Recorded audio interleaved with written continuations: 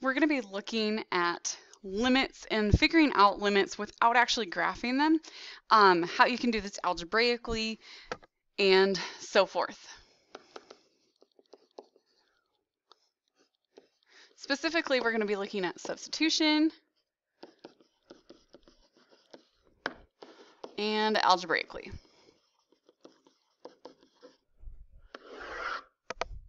So limit substitution is actually probably one of the easiest ones. It says what you need to do right there. So for instance, if I have the limit as x is approaching 1 of 4x plus 6, all you have to do is sub in that 1 into your notation. So this is realistically 4 times 1 plus 6 to give me 10. That limit is 10. You're just taking whatever that number is here and subbing it into the actual function. Now, like I said, limit substitution is probably the easiest form. There are times where limit substitution gets a little bit trickier. So, for instance, let's say the limit is approaching, as x is approaching 2, and I have x squared minus 4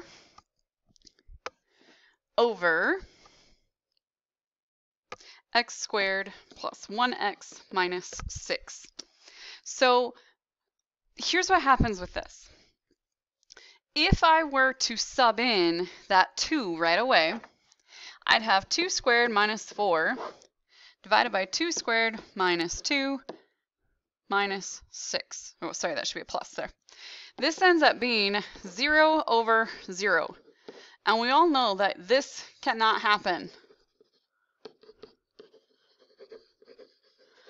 So limit substitution actually doesn't work for this. We have to do some things first.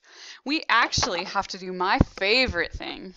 We have to factor this.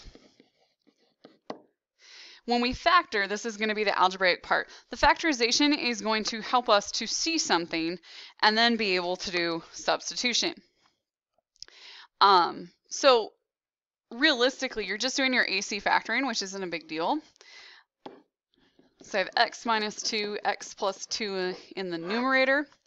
I should probably do a refresher here on the other one. So remember, so this is our side work. So your A is 1, your C is 6. We're looking for the factors of 6, 1 and 6, 2 and 3. We're looking for the set that gives us 1. That'd be 2 and 3. So I have x squared plus 3x minus 2x minus 6. Because remember, we need that positive 1x, so the 3 has to be positive and then 2 has to be negative. I group factor.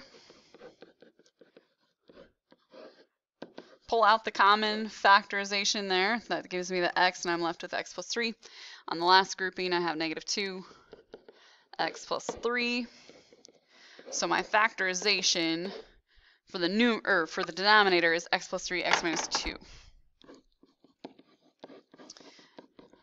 Just a quick refresher on AC factoring. Going back to this limit here. So looking at this, I can see then that I have something here that can cancel out.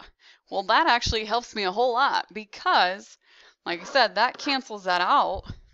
So I now have the limit as x is approaching 2 of x plus 2 divided by x plus 3. Well, now that limit substitution is very doable. So I end up with 4 over 5.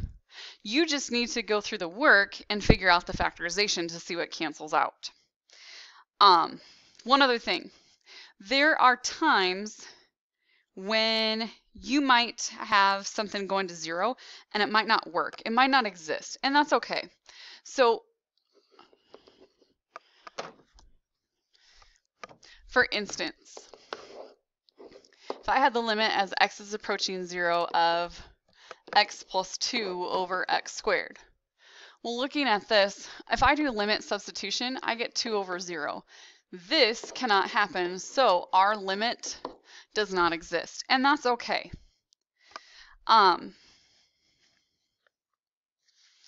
There's also another situation where it actually does work out. Even though you use substitution, it doesn't look like it. For instance, the limit as x approaches 0 of sine x over x equals 1. Now that seems kind of goofy because if you sub that in, it should be divided by 0, which says it does not exist, but it actually does. There are just times where you need to look at this on a graph and determine that. But I'm going to tell you right now that the sine x over x equals the limit, or the limit as x approaches 0, sine x over x equals 1. So I'm going to use this to simplify a little bit. So let's say that I have the limit as x approaches 0 of sine x over 2x squared minus x. So I'm going to use this information in order to simplify and figure out my limit. Well, looking at this situation, I do not see a single x in my denominator. However, I can factor. I know you guys thought I would get rid of that factoring, but it's here to stay. So factored out the x in the denominator, I got that x on the outside. Well, this kind of helps me out. I could split this into two different limits. So my first limit is that sine x over x. And notice this is all together as 1, so that's really multiplying by the limit as x approaches 0 of then 1 over 2x minus 1. Sweet, I got this separated out, and now I can actually find my limits. So the limit as x approaches 0 of sine x over x is 1. We already talked about that. Then I could sub in that 0 in the right-hand side there for that limit. And when I do that, I get 1 over negative 1. Well, now it's easy. 1 times negative 1 is negative 1. I just figured out my limit. So you're going to have to sometimes break it down into two separate limits in order to figure out your true limit from the beginning just because of the factorization with that sine x over x. Or sometimes you can factor something else out right away. It just kind of depends. So there is limit substitution, solving it, whether substitution, straight substitution right away, or algebraically with some factorization.